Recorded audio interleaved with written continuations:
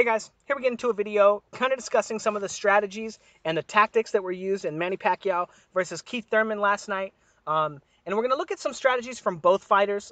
Very briefly, some of the stuff that Keith Thurman was doing. But more importantly, we're going to be focusing on what Pacquiao did.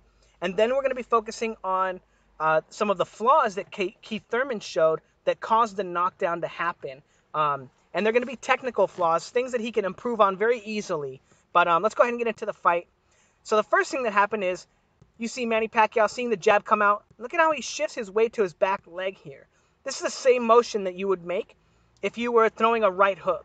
Now, what happens is after that jab comes, right, Keith Thurman does the right thing. He immediately comes out and wants to control the space between him and his opponent. Now, this is probably the single most important aspect in all of boxing, you guys. The most important. So he comes out controlling him.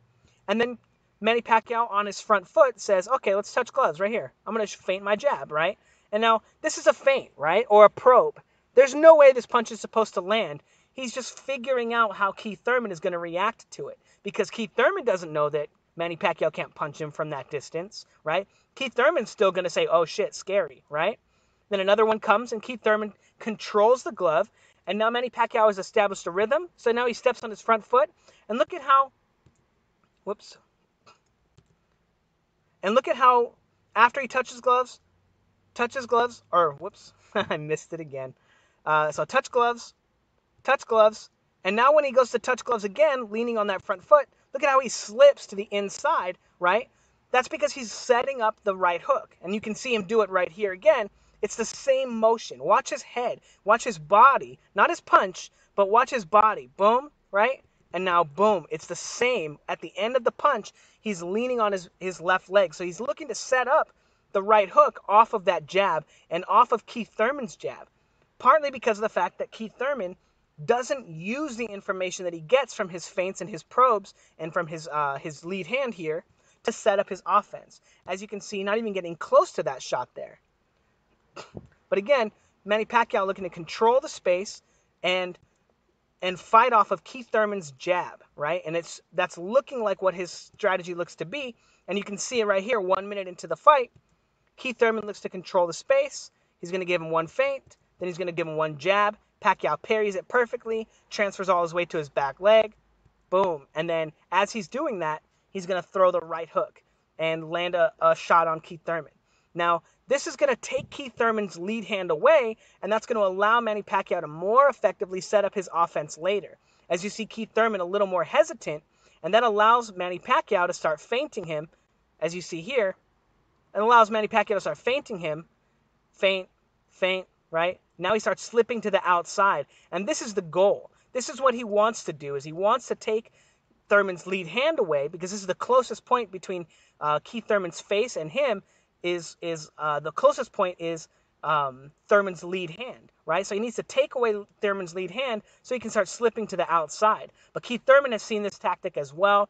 And like I talked about in the pre-fight, I knew he would try that tactic, but Manny Pacquiao has seen this tactic many, many, many times. Juan Manuel Marquez is a much better boxer than Keith Thurman, and Juan Manuel Marquez couldn't get away with it either. But as you can see, when he feints him, he knows that right hook is coming. Now Keith Thurman knows, and that's going to stop Keith Thurman from being as effective with his lead hand, in spite of the fact that he's very effective there. Feinting. I think, actually, it does look like he does land that shot, but one of the problems with this kind of style that Manny Pacquiao is looking to utilize, right, is that Keith Thurman is able to get this information from Pacquiao as well. As you see, where's Pacquiao throw that right hand?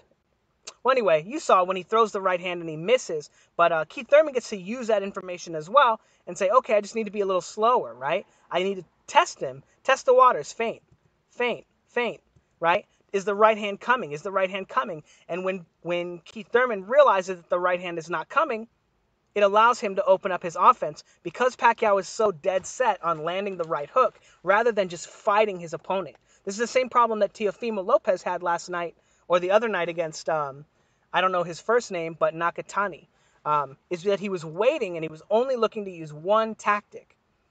Now again, Pacquiao wants to take away the lead hand So he can start doing this, lean to the outside and sneak that left hand in there. But he can see that the hook is still coming from Thurman, so he's going to kind of play it down or downplay it and not kind of move in with that attack. But again, looking to control him and looking to time Keith Thurman coming in, because Keith Thurman doesn't have the best layers. So probe, Keith Thurman's probing. He's like, hey, what are you doing? What do you think about this? And when he steps in, Manny Pacquiao's like, this is what I think about it. I think right hook, right? And that allows him to control the space between him. Now, again, more feinting, more probing, more jockeying for position, right? Both of these guys are looking to get the other one to commit to an attack before committing to an attack themselves, right? And again, Manny Pacquiao doing a good job of feinting, right? Getting him to expose himself so he can land his jab or land his punches over Keith Thurman's. And again, boom, a beautiful right hook here. And again, because Keith Thurman has a few flaws. Number one, I talked about in the film study leading up to the fight, that Keith Thurman almost always steps with his punches. He also almost always steps with his probes. We can get a look at that here. When he steps here, controlling him, right? Stepping with his probe here. Again, almost always stepping, even when he's taking a backward step, right? Probe here, right? And now he's going to be taking a step back. He takes a step back before he lets that lead hand go as well. And that puts him in this position here to eat that counter here and to eat the other counters as well. Again, stepping with his probes. And then this is the one where he steps with this shot. Even though he's about to let a 1-2 go, he's still feinting and stepping with the jab, which makes him more predictable, boom, and easy to walk into those shots. Again, that's something we discussed in the pre-fight buildup, that Keith Thurman has that flaw. And again, stepping here again with this shot as well, step with his feint and gets walked into that shot. Same problem that Amir Khan has. But again, stepping with this shot. And then the more that this happens, the less confident Keith Thurman feels moving into the space between them. And the more times we have scenes like this happening, where neither fighter is doing anything, where there's just a lot of... We're going to go ahead and put it in real time just so you can kind of see how quick a lot of this stuff is, right? But boom, a great shot right there. Bam. But again, Keith Thurman stepping and committing with that shot, putting himself out of position over and over and over again. And Manny Pacquiao looking to wait and counter that lead hand before he starts setting up his offense. And that's why we have so many times in the fight where neither fighter looks like they're doing anything.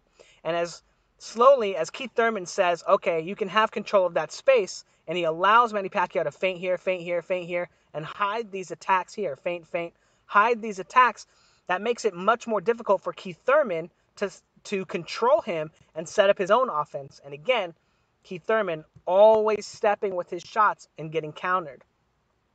And after so many opportunities of that, so many times of the lack of control that Keith Thurman had, that opens up a lot of opportunities for Pacquiao to start doing things like this, right? And opening up his offense and controlling him to land his punches. And then again, that was the story of the fight for the first, 6 or so rounds. Manny Pacquiao being able to control Keith Thurman and feint him, right? And then have a lot of situations like this. Now, this clip is very important here. We have him coming forward, feinting, eating a jab or like a cross kind of shot over the top of his shot. And then Manny Pacquiao feeling comfortable going in, letting off his own punches, feinting him. And again, Keith Thurman stepping, right? Getting caught with those shots. And now all of a sudden in this exchange, Keith Thurman doesn't feel comfortable feinting or using his lead hand to control the space, and then allows Pacquiao to just start letting his punches go, right? Letting his punches go, because Keith Thurman doesn't have the control over him that he needs with his lead hand. He's not able to maintain or control the space. And then again, Manny Pacquiao sitting, you can see him waiting here, waiting, right? Catch, right? And you can see his little move right here. That's his parry, right? If the jab was going to come, he's going to parry it with his left hand, and then his right hook is going to come around the guard right there. But again, Keith Thurman having a hard time letting his punches go, but Manny Pacquiao doing so much waiting that he gets feinted into oblivion here. And then we have a lot of scenes in the fight like this, where He's waiting. Keith Thurman's feinting. Keith Thurman's feinting, probing, lets a shot go. Keith Thurman feinting here, feinting, and he's able to find a time where Pacquiao's not looking to counter him with the hook because he's made it so obvious that the hook is coming that he's able to let his punches go. Now, one of the big problems that Keith Thurman had in this fight is his defense, right? This right here, Pacquiao shoots the jab. Then when he shoots the left hand, Keith Thurman ducks into the left hand, right? But he doesn't transfer his weight, right? He just kind of ducks away, and now his hips, his shoulders are no longer under his hips, and now he has no way to move around his body and control his body, so he winds up getting stuck on the line, right? Rather than seeing the jab come here, right? And then slipping to the outside of Manny Pacquiao and getting away from the left hand, he slips to the inside, right? And then he can't get away from the next punch, right? Which is the left hook or the right hook over the top. Even though it misses, that's not the point. It's that Manny Pacquiao has, or Keith Thurman has put himself into a position where he's not able to transfer his weight as often as his opponent. And because of the fact that he's not able to do this, because he's stuck on the line and he's moving essentially back in a straight line, he's not able to defend himself at the same speed at which Manny Pacquiao can attack him. And that puts him into this really awkward position where he's just shuffling off the line. Now, that's exactly what happens here when he gets knocked down in the first round. So the jab comes, right? And notice when he pulls away. Actually, let's put this in slow-mo because it's so hard. But the jab comes, and now he doesn't parry it. He doesn't transfer his weight. He just rocks back, and now his weight is not centered with him. His weight is not being pulled with him. Now when the left hand comes, again, he's just shuffling, and he's just moving off the line. But he's not transferring his weight. His hips don't come with him at all, and that allows Manny Pacquiao to transfer his weight. Boom, once, twice. Now he's transferring his weight to his front leg, and then a third time back to his back leg when he transfers, even though he's doing kind of shifting, boom, boom, and then he's shooting off the right foot onto the left foot, but the punches keep coming every time he transfers his weight, boom, boom, boom. But if you watch Keith Thurman's hips, throughout that entire engagement, they're in the same spot. Let's go ahead and put it in slow-mo, a little slower, boom.